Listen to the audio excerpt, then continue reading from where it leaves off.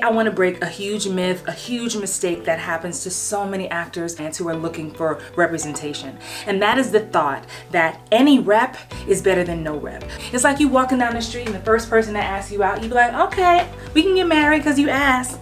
Nobody else asked me today. Like, that's not a good enough reason. When you sign with the wrong rep, you'll end up being submitted for projects that you don't even believe in, that's not even your type. You're gonna fall to the bottom of the barrel of the office. You won't get called a lot. You just won't be in sync with your team.